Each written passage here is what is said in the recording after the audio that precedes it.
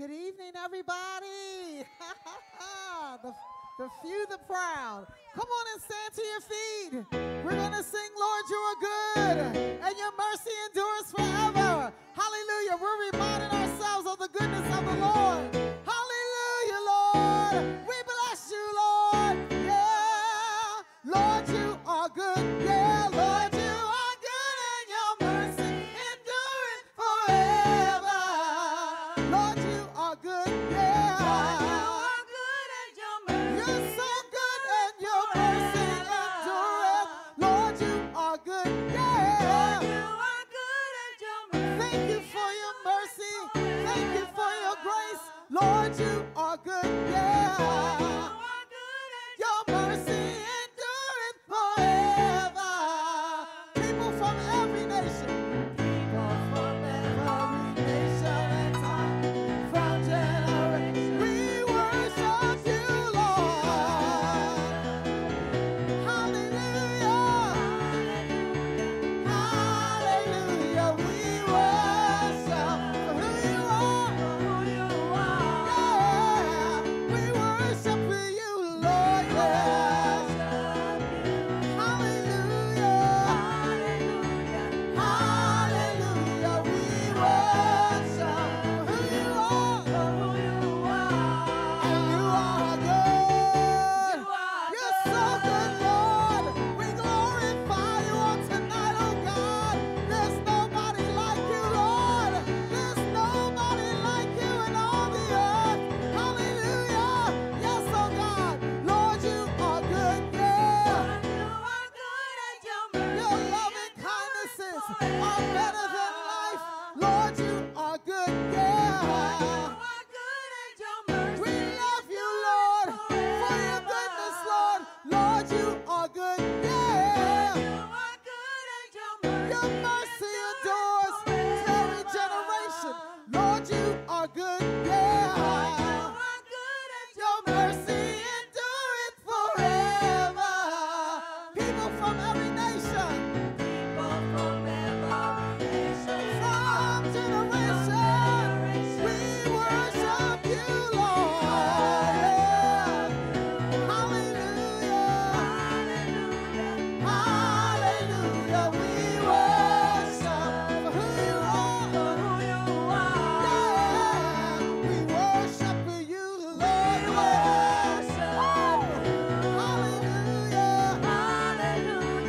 Hallelujah. We worship who you are. And you are good. Yes, you are, Lord. Yes, you are. Yes, you are. Yes, you are. Woo! So good. Yeah. Yes, you are, Lord. Yes, you are. Yes, you are. Yes, you are. You are good. All the time. All the time. All the time. You are good. You are good. You are good. All the time. All the time. You are good. You are good. All the time. All the time. You are good. You're so good, Lord. You are good. All the time. All the time. You are good. People from every nation. People from every nation and tongue, from generation. We worship you, Lord. Yeah. Hallelujah. Hallelujah. We worship for who you are. For who you are. For who you are. You are good. You are good. Yeah. You're good, Lord. You're good, Lord. You're great, Lord. We fill your house with worship, oh Lord. We fill your house with praise, Lord. Hallelujah. Take your place, Lord, on the throne of our hearts. Take your place, oh God. Thank you, Lord. You're our creator. You are El Elyon. You are the Most High God. El Sitkanu. You are righteousness, Lord. Thank you, Jesus. You're El Shaddai. And you're Adonai. And we adore you. Come on, just begin to worship him. Just begin to put worship in the atmosphere. Oh, yeah. Hallelujah. He wants to hear your voice. Hallelujah. Hallelujah. Tell him how much you love him. Oh, we love you, Lord. We adore you, Lord. We adore you and we are for you, Lord. Thank you, Jesus. Oh, oh. This is the air I breathe. This is the air I breathe.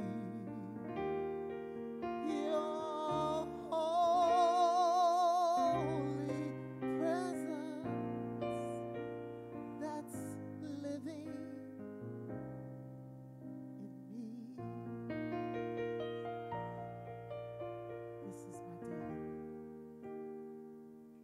This is my daily bread.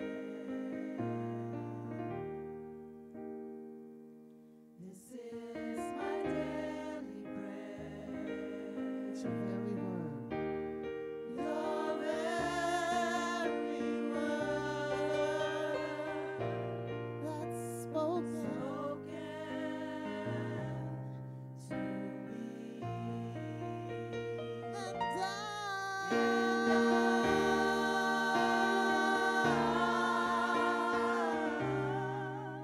Lord, I'm desperate for you. Oh, Lord. And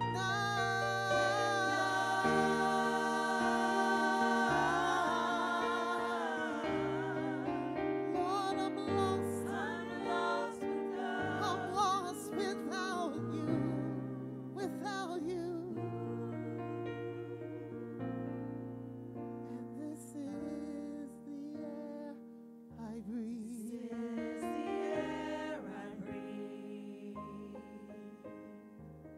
Being with you, Lord, this is the air I breathe.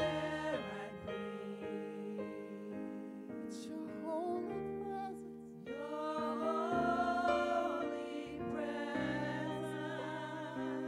That's living.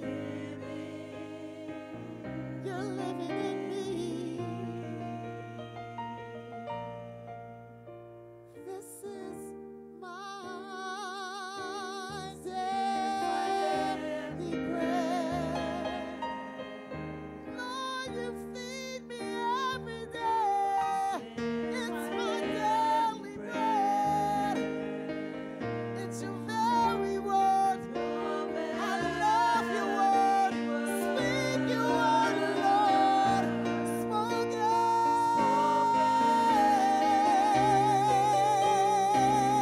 We love you, Lord. And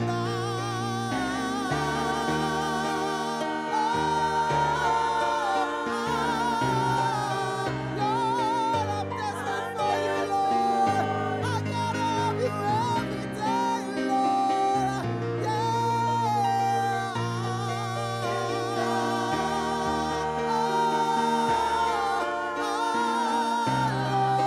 Lord, I'm lost without you, Lord. I'm lost without you, Jesus. Yeah. And I love you, Lord. I love you, Lord. I bless you, Lord. I'm desperate for you, Lord. Every day of my life, every day of my life, Lord. And Lord,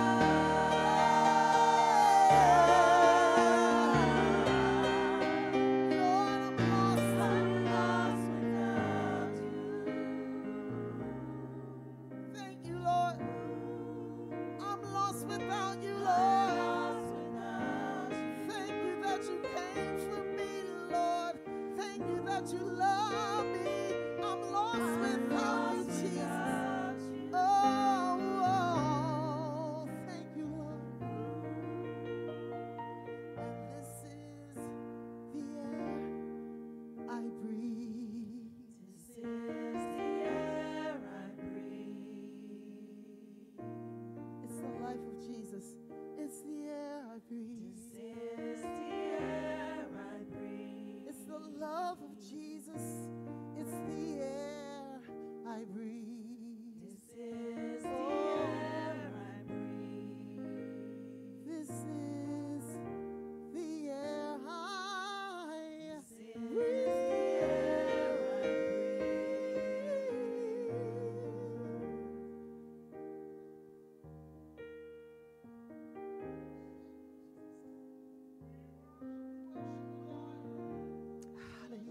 Jesus.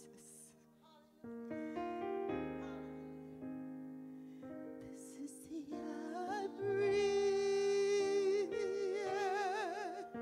in myself. Yes,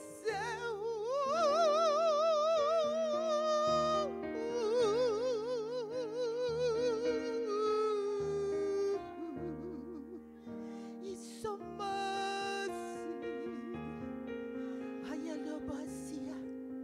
We lift our eyes upon you tonight, Jesus. Our eyes are upon you. Our eyes upon you. We have our eyes upon your face. Yes.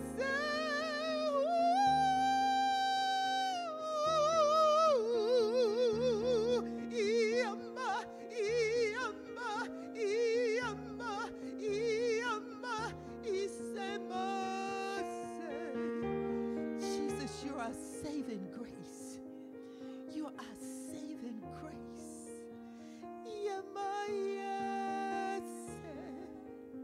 The law was given by Moses, but grace and truth came by you, Jesus. You came and brought us grace. And you give more grace.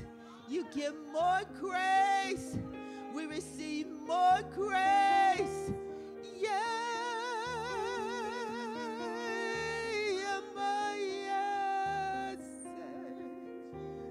Ooh, we rest in your love, Jesus.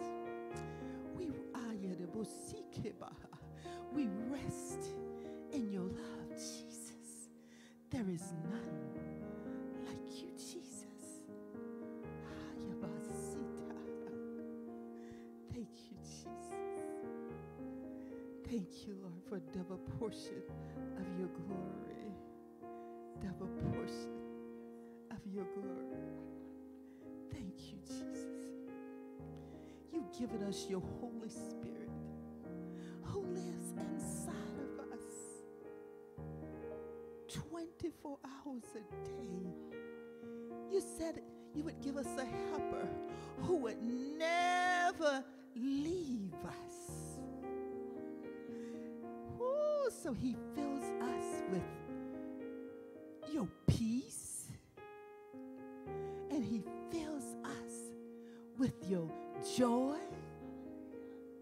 It's supernatural. He fills us with your love, with your holiness, your righteousness. Thank you, Lord. There's nothing left for us to do but reign. Reign now in this life. And we say, yes, Jesus, open up our eyes of spiritual understanding so we can see clearly the vision and the mission that you've given to us, your children. Thank you, Lord. Thank you, Lord. Yes. Yes. Praise him for the mission. Yeah, go ahead. Praise him for the mission. Praise him for the mission. Praise him for the mission. It's the most important thing we can do in this earth. Woo! Is embrace his mission. Woo! Thank you, Jesus. Yes, Lord. We declare we see the mission. We see it. Our eyes of spiritual understanding are open. We declare we see it. We see it. And we will obey it. We will obey it in the name of Jesus. Yes, we will obey it. Because you said, go into all the world, preach the gospel, and make disciples. Woo! Nothing can stop us. Nothing can stop us. And we go rejoicing, carrying out your mission, Jesus. Now we thank you for everything you're doing in our midst tonight. It's in your name we pray, Jesus. Amen. You may be seated.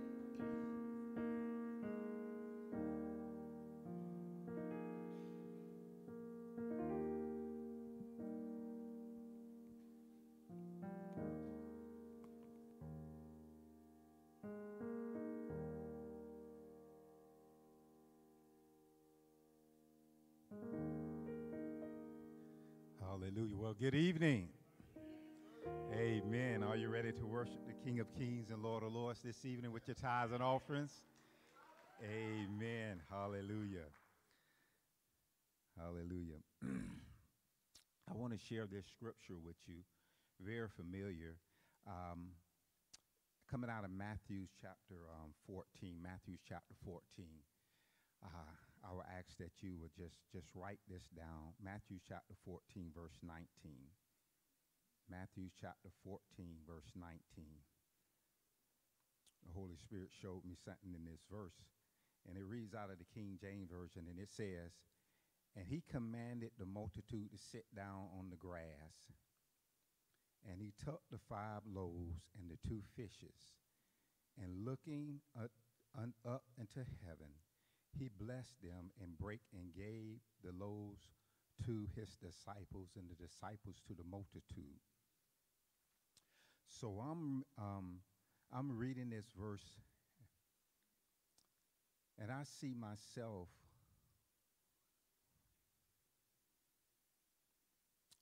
there looking at Jesus.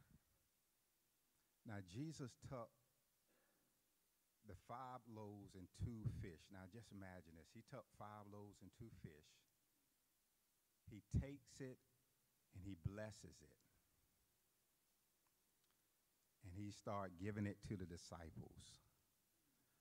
Now, I see myself, I'm standing here. I don't know if the disciples were so busy because they was just getting it from Jesus and distributing, but I'm standing here and I'm looking at Jesus' hands. And it's actually the bread and the fish are multiplying in his hands as he gives it to the disciples. And I'm looking at, and then I could just see him. He turns and looks at me and said, and he smiles and he said, "These things and greater things shall you do."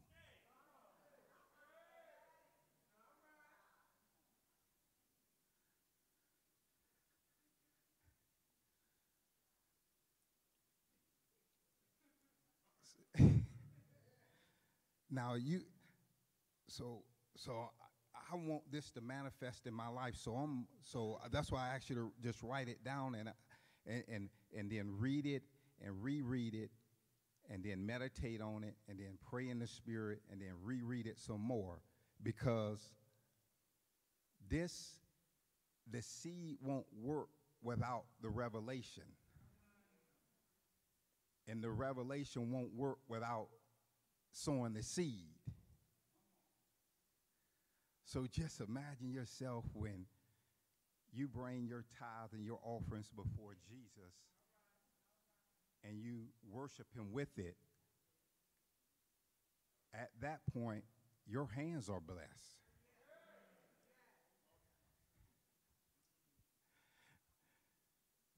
From that point, everything that you touch should multiply.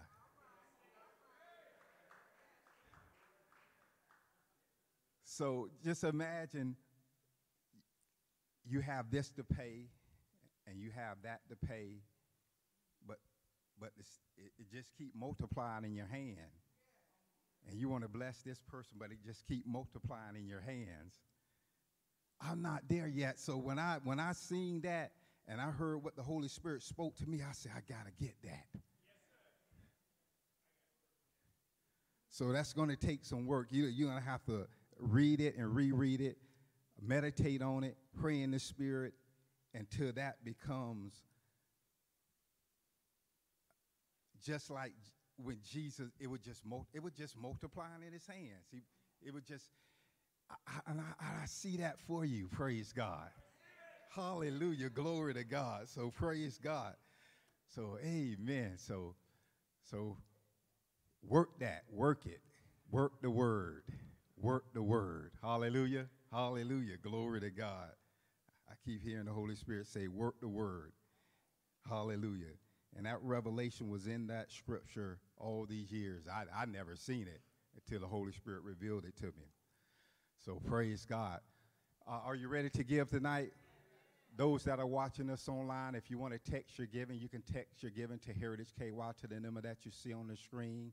You can mail your giving in to the address that you on the screen, or download the church app, give on the church app, or you can go to the church website and give on the church website. So no matter how you give, God sees it, He will bless. Let's pray. Heavenly Father, as we come before you with our tithes and offerings, we lift them up before you right now. We say that our hands are blessed. And everything that touches our hands multiply. A never-ending supply. In Jesus' name, amen. You may come forth and give.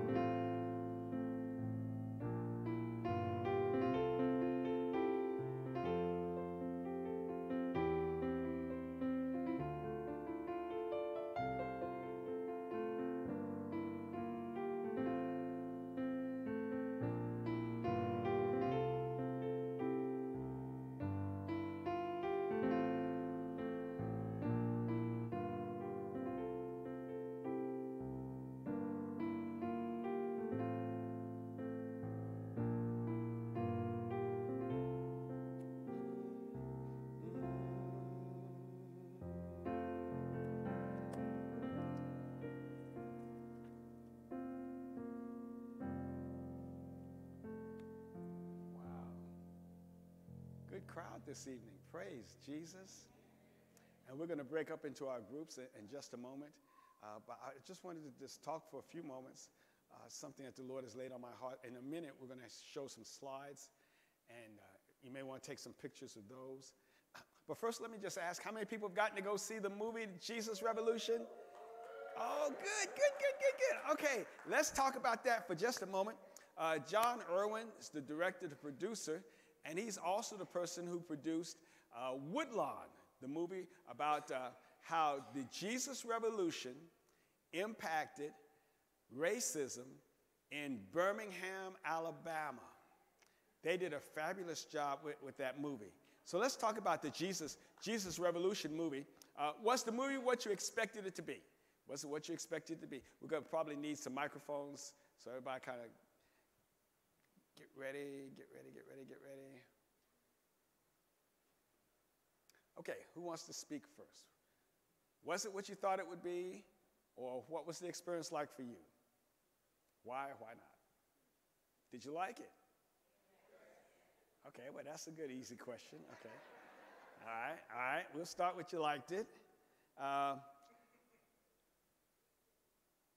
Which character in the movie stood out to you the most, and why?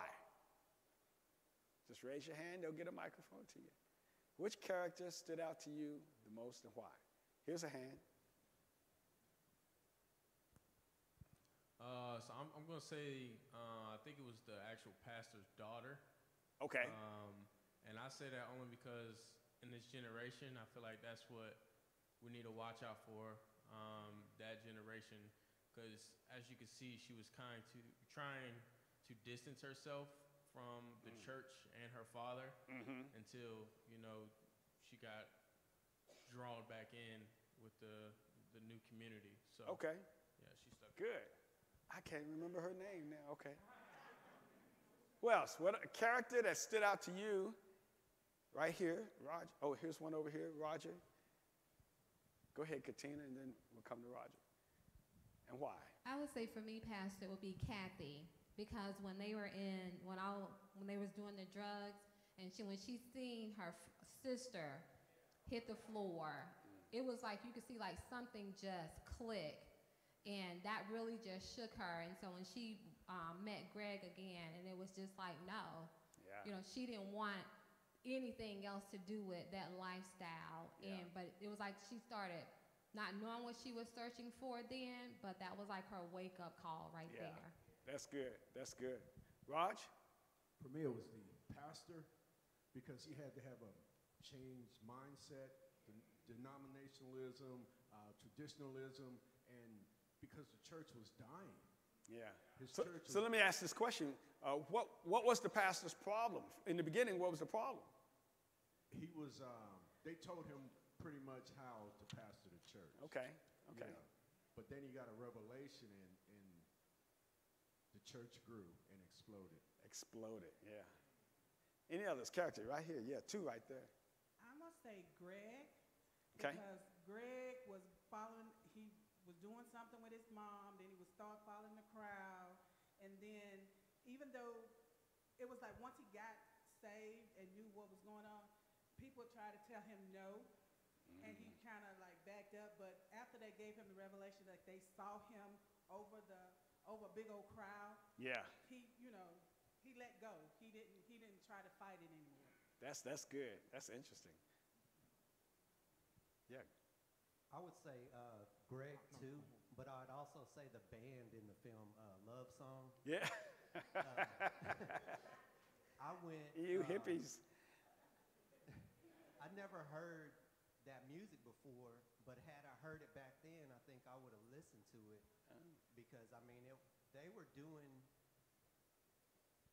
everything that the world was doing as far as the sound of the music, but their message was just straight Jesus. And Yeah. I went so far back as I watched a Praise the Lord episode from '83 that had the band in it, and they were talking about how far down they were in the drugs, and it was 10 years after, so '83, and Mike McIntosh, just a whole bunch of people, Greg Laurie, they all came out of that, and it was just amazing Yeah. to hear how close to death they were, but the Lord pulled them right out of it. Yay, And Jesus. he's still using them. And he's still using them. There was a hand back there. Way back in the back. Go ahead. Yes, Pastor, I would say Greg as well because Greg had a past. He had absent father, okay? Yeah. And then when Greg began to follow the prophet that came in town, when the prophet left, then Greg felt as though he was being left out again. And but the part that stuck to me is when him and his mother was in the vehicle and they was leaving, and he asked her again, when is Dad coming back? And she finally told him he's not. And so when she said that, I knew what his response would be, and it just brought me back to what I've heard you say as well as I've heard others say. Hurt people hurt people. Yeah. Because the young lady who he was really in love with, I say he was still in love with her, but because he was hurt from his past, from his father, as well as the prophet that had left. So I think that was powerful. Yeah. Mr. Cozart has one. There's one in the back here. Do I have a hand right here? Right here? Right. Oh, 3 hands over here. Okay, go ahead. I'll say Greg as well because in my life right now, I am just trying to find my purpose and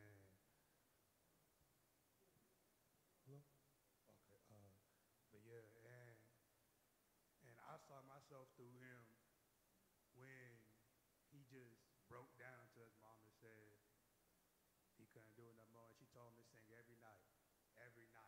Yeah. Sing that song. Me personally, I did that to my mom every night. Before I can go to sleep, I had to make sure she got a song before she could sleep, and her song was Alabaster Box. Oh, So wow. I made sure I sung that every night to her. But yeah. Wow. That is so good. Mr. Cozart? Yes, sir. So I was touched when the pastor's wife, she made 2 statements that I got out of the film. And the first one was she was talking to her husband both times. And the first one, she said, you know, the truth is quiet. Oh, wow. But, you know, the lies are loud. Yeah. Oh, yeah. And so I was that really caught me and stuff in the film, and you know, having started thinking about a whole bunch of stuff. And then the second time was when they was in the tent, and I guess the Logan, what's his name, Lonnie, he was getting ready to leave, and Pastor, he was afraid. He was like, "Man, I'm gonna lose the church and stuff, right?" Yeah. And she was like, "Why are you so arrogant to think that God, you know, God is going to move? This is God moving. It's not about you." And so I thought those 2 things That is good. that she said was kind of, you know, had me like thinking about it and stuff last night. That's good. Over this way. Okay, I say the pastor too, because once he got the revelation that stop judging a book by its cover, and he allowed people to come in as they are, other people that was looking at the young people coming in that was judging, he stopped looking at what they was looking at, and he gave them love from what God gave him love. And so when they came in with the multitude, and the man came in looking funny, and what got me was when he told the young man, sit next to that man right there. And that right there just gave me so much sense of humor, because people judge you not knowing what you carry because of how you look on the outside. Wow. Okay. All right. Good. What what I like about the pastor is that he washed everybody's feet. Wasn't that something? Oh, come on. When That they was good. coming into the church. Surprise. And that reminded me of when Jesus' feet was washed. Okay. And there I'm like, whoa, that is beautiful. And he said that he watched everybody. And when he looked at the guy and the guy looked at him, he was upset and he was like, what? But that caught my eye more than anything when he washed everybody's feet. Yeah, she kind of said exactly what I was going to say, how he went from judging them to washing every last one of their feet. Yeah. And also when he got up that morning, he was getting ready to kick them out. But when Lundy told him sit here and listen to and his frown went to a straight smile, then he had no complaints. That's good. Also, when what's his name was Greg, when they was in the tent and Lonnie was talking and he walked out and Kathy ran after him, and he said he was leaving because he had felt that he didn't felt that feeling before, and he was scared that he wasn't going to get it. How did he know it was real? But she went after him and told him that they can do it together. Yeah. And a lot of times people need somebody who can do it together because they're scared to do it by themselves. That's so good. And that we be a family, because there are a lot of people that are afraid. What was he afraid of? What was Greg afraid of? Rejection. Being abandoned again, right? Right? People leaving him. And people are going to come through the doors with that same kind of fear. And that's why it's important that we love people and we be a family for them. Okay, where are we? Oh, right here. Where is that? Oh, okay, go. So for me, I don't remember the pastor's daughter's name, but one of the things that stuck out with me with her was how in the beginning it seemed like she was possibly rejecting, because she was bored and she was rejecting God, but what it was, she still loved Christ. She just needed somebody to meet her where she was, to worship him, in a way that she could relate to. And she just became the worship leader, just watching her playing, and singing and everything. So that was the thing. We just sometimes have to, everybody worship in their own way. So you can't force people to worship the way you think they should, and you don't judge them because they don't worship the way you think they should. That's good. One or two more. Go ahead. Good evening, Pastor. Mine was Greg, too. They just took him in and showed him a lot of love. Yeah. And they bought him a car. He said, you bought me a car? They said, we want you to go see your girlfriend. You know that's love. And then they prayed on the car. I said,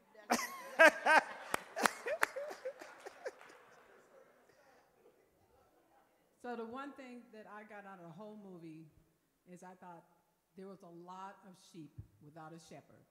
Wow. They needed a shepherd. They were just out there loose, doing whatever they wanted to do. They knew about love, but they didn't know about the God kind of love. Wow. And they needed a shepherd. Good word. And that word that Jesus spoke that, he said that they were like sheep without a shepherd. That is an ever-going word. It was good then and it's good now. Go ahead, one more. I don't think he was named, but when the pastor gave everybody the opportunity to stay or leave, and then that one man and his wife left, it was the old man that went to the other side for me. Because it's so easy to say, we have that Christ love and loving others, but really displaying that love and showing like, well, I'm going to go sit with them. Yeah. I'm going to go sit with them. That's good. Let me ask this question. Why did Lonnie leave? Why did Lonnie go to Florida? Some thoughts on that. So kind of get a couple of those, and then I'm going to have to run quickly. His time was up. He did what God asked him to do, but he was like resisting to not, he wasn't ready. He was like, when he was around the fire, outside in the fire, he said, God, I'm not ready. Use me, Lord, use me. But he was like basically fighting him not leaving, but his time was really up because he did what he's supposed to do. Okay, okay. Y'all have microphones? Okay, one over here. Keep your hands up so they can see where the microphones go. Yes, it's also with Lonnie. He went through a rough childhood. I've been following the whole family. I mean, I've been listening to Pastor Chuck Smith since we were stationed in Hawaii, you know, so I kind of know a little bit. But Lonnie Smith, I mean, he had a rough childhood. And when he was on LSD, he was reading the Bible. So he was getting, I guess, all these illusions and stuff like that, you know. But God used him to be able to talk to Pastor Chuck Smith, to have that he was able to touch those kind of people because he had the type of experience that they went through, so he kind of know where they were coming from. And I think God used him to help get a lot of people out of this stuff, you know, to bring them to somebody that can teach them and help them the God of Word, you know, to teach them about him, you know. But he fell back later on again. I guess whatever he was going Say through. that last part again. He what? He fell back again to whatever he was going through. He just couldn't hold on for some reason, you know. Everything that he went through, it just dropped him back again. So he fell back into the lifestyle that he was living before. Yeah. This is after he left from California, Florida. Then later he fell back. Let me say something about that. That God, and somewhere I'm going to talk about this, God uses imperfect people. And that's kind of the story behind the story. Like you were saying, like Lonnie, he died of AIDS. And it was really a tragic death. The same person, but he drifted back. And as a team, as a family, as a church, you gotta, when people come, you know, I don't want to I think Chuck made a mistake there, kind of making Lonnie feel a little rejected. So I don't know how I would do it, because I've rejected people before, and I don't know how they ended up, but we want to embrace the vision that God has for people, what he sees in people. And if we can, we want to walk them through their struggles till they get to the other side. I think Chuck Smith said something like, he may have put him up front too fast. Okay, I can see that. So we just gotta be sensitive to the Holy Spirit as we are molding people. That's each one of you is gonna be molding somebody. That's why you're here. You're here to become a disciple maker. And people are gonna come, like she said, Lonnie had a whole lot of things in his past. There are gonna be a whole lot of people that will come to you, and God's gonna use you to launch them into their destiny. So be sensitive to the Holy Ghost. Okay, one more, and then where am I? Right over here? Where is that? Oh, right here. I was actually on that Okay, two more. That you were talking about, because I felt like he felt that the rawness and nakedness of who he was started to be revealed. Yeah. And I felt the same way. I felt bad from the standpoint, I know that probably during the movie we were like, okay, he's getting a little heady and he's kind of thinking it's about him, but I started to see his vulnerableness, because he wanted people to feel like I'm the voice and you guys, and I felt that same way. I was like, wow, I wish that could have been handled in a different way. I just felt bad for him when that happened. Yeah. Go ahead. Okay. I saw somebody right in here. You had your hand up. Okay. Somebody get a microphone to that person too. So just like she said, it was like more of he blew up too fast, and it got out of him, and he was looking at himself and not God, but he was also moving by God. And so I feel like pride kind of like made him angry, because he felt like they was taking him from a position which he should have just sat down, not really sat down, but more mentored the young man into that role. So that's what I need y'all to look at, how you mentor people when they get like that. When they get like that. Yes, ma'am. I was kind of on the same page. I kind of wrote a lot of scriptures down about some things that I noticed. But the Bible warns us not to put young believers or new believers in leadership too fast, lest they become prideful. Yeah. And I think that became, because God moved him so fast and so energetically and so powerfully, he began to see more of himself and thinking that he was the only source through which God could do his work. And then the pastor was not wise enough to sit him down and say, listen, son, you know, yes, God is using you, but we can never think that it's about us and that we're the only source. Because God, just like Saul took his anointing off of, like if God took his anointing off of Saul and put it on David, you can walk in a position but not be anointed anymore. And so we have to be careful to help people understand that it's never about us. Yeah, that's good. All right, that's so good. Okay. Okay, good. We're going to go on. This was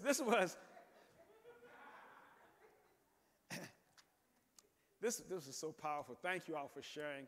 And again, I'm praying for you all and the people that you're going to be discipling. All of the things that they have been through, all of the hurt, you're going to be so anointed that you're going to be able to help them grow out of it and shine.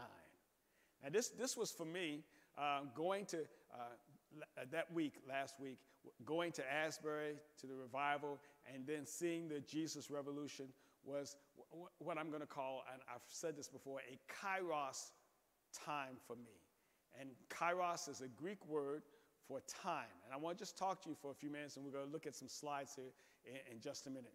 There are several Greek words for time, which are translated time in English. So let's look at the slides. Let's look at this. Okay. So when you get born again, this is kind of like a time. You just, from the time you get saved to the time you get heaven, go to heaven, time is passing. Next slide.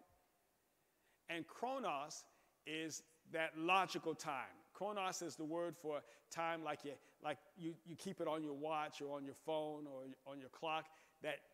That's the kind of time chronos is, step-by-step time. Next slide. So chronos means sequential time, the kind of time that you find on your watch. Next slide. Okay, now there's another word for time, kairos. Kairos is another Greek word for time. And see, along your lifetime, along that time span there from salvation to heaven, you're going to have a lot of kairos moments, a lot of kairos times. And these are going to be times, next slide. These are times when something happens that causes you to turn towards God and find help or growth through his word. So it's a Greek word that means an event, an opportunity, an appointed time when something changes because it's the right time, okay? That's a kairos time. And going to the movie and going over to Asbury just made this kind of I'm just in one of those moments myself. It's like a kairos time for me. Next slide. Okay, now in Mark chapter 1, verse 15, you'd have to turn there, but you see it there on the slide. It says, Jesus said, the time is fulfilled, the kingdom of God is at hand, repent and believe the gospel. Okay, so that word time right there is kairos. It's not just sequential time, but this is an appointed time. This is a special time where God is breaking into your chronos time to bring the kingdom. And the key words that we're going to look at is repent and believe, because repent and believe is how we enter in to new levels in the kingdom. Next slide. Okay, kairos, Mark 1:15. Next slide. Okay, so here we go. Whenever we have a kairos moment, whenever we have either revelation from God or something from the word, or maybe you're out in the field somewhere and a butterfly flies by and suddenly God's speaking to you, whatever it is, the two steps then are repent. That's what Jesus said. Repent and believe, because the kingdom of heaven is right here. Something's happening. God is knocking on your door. And the way that you open that door is you repent and you believe. We repent because God is up here and I'm down here, and all I got to do is change my way of thinking. That's why God said, your ways are not my ways. Your thoughts are not my thoughts. And he says, let the unrighteous man change his thoughts. So repentance is how I enter into the door to the next level or whatever it is God is trying to bring into my life. Repent and believe, okay? So when we talk about repenting, these are the things that we're looking at doing, okay? Number one is observe, okay? What am I doing? What am I feeling? What am I doing? What am I saying? I see something happening. Why am I reacting? How am I reacting to what I'm seeing or what's happening around me? Then reflect. Reflect means, okay, why am I doing it? Okay, I see how I'm reacting. Now I'm asking, why am I cussing? I ain't cussed in 50 years. Why am I acting like this? Why am I angry? A lot of times we just get angry and we don't even ask why. Why am I doing this? Why am I eating so much? Why am I sleeping so much? Why am I drinking all of a sudden? So reflecting. And here's the key thing that for believers, remember what Pastor Janie says. Run it by the word. So when you're reflecting, you need to ask yourself, is my action in line with the word? Is what I'm feeling in line with the word? Is what I'm planning to do to them, is that in line with the word? Okay? That's what you're reflecting on. Okay? Then the next one, you want to discuss it. It's important then to bring somebody else into your reflection, okay? Because a lot of times we reflect and we can kind of make things up for ourselves as we go along. So you need somebody. That's why everybody needs the body. You need your group or one person that you trust to discuss what's going on, what you think God is speaking to you. So you observe, you reflect, and you discuss. So that's the repenting side. Next slide. So now you're going to go into believing. So you go from observe, reflect, discuss, and now you're going to make a plan. You're going to plan how you're going to do better. Okay? I'm not going to drink that anymore. I'm making a plan that I'm going to read my Bible now. I'm making a plan. I'm going to forgive. Okay? You're making a plan, a course of action that lines up with the word. You've run your actions by the word or your feelings or whatever it is. You ran it by the word. Now you're making a plan to say, this is what I'm going to do different. Next, now this is where a lot of Christians stop, okay? I'm going to do better, okay? I'm going to quit drink. I'm going to quit. And they never do, okay? And this is where Jesus said that your good ground, he said, the sower sows the word, some fell on good ground, and it produced some 30, some 60, some 100-fold.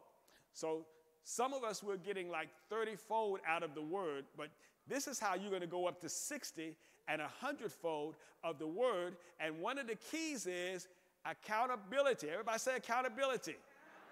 So when you let somebody know what you've been struggling with and what you're planning to do, you let somebody else know about your plan. Guess what? Your ability to get it done will go a whole lot higher. Okay? But as long as you just kind of secretly plan to do it, oh yeah, I'm going to do it, it'll probably be next 20 years. So accountability adds jets to your rocket. Okay? And then next thing, you act. Okay? All right. Everybody got this? All right, next slide.